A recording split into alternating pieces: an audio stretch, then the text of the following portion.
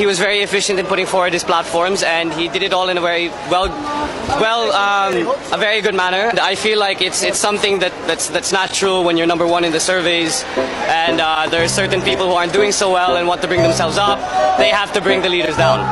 I think he was able to bring over his intelligence, his platforms, and the fact that he was a very articulate, driven person. And I think he was able to set himself apart to the other candidates, which I think was good.